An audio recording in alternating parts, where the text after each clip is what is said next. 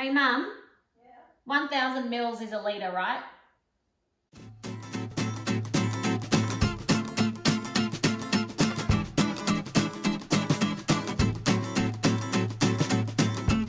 Hi everyone, Jess from Plant Powered Yoga here. Welcome back to the Plant Powered Kitchen. Today we are making some ricotta from my very good friends at AVS Organics cheese. And dairy-free cheese is something that sometimes is seen as a bit of a taboo. And that's the first thing everyone says when you go vegan.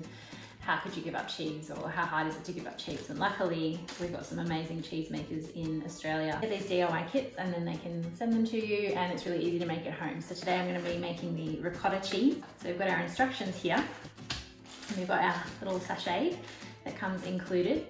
And the only things that we need to add from our own cupboard is some apple cider vinegar or regular vinegar or lemon, and some soy milk, which I'm using today, and maybe a bit of salt and pepper and some herbs for flavouring.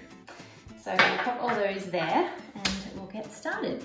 So we need a litre of unsweetened soy milk. We've got our sachet white vinegar, or apple cider vinegar in my case, and then my herbs and some spices. So I'm going to first start by preparing a container, which I've done here already. And I should also add that this cloth does come in your DIY kit as well. And so this is what's going to help make the ricotta. And then I'm going to place my sieve over the top of my container.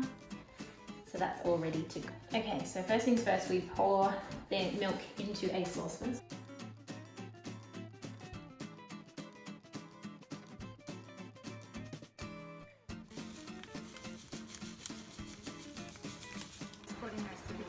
Into our little pot here for our ricotta, and be careful not to overstir any of this, otherwise it'll go a bit too yucky.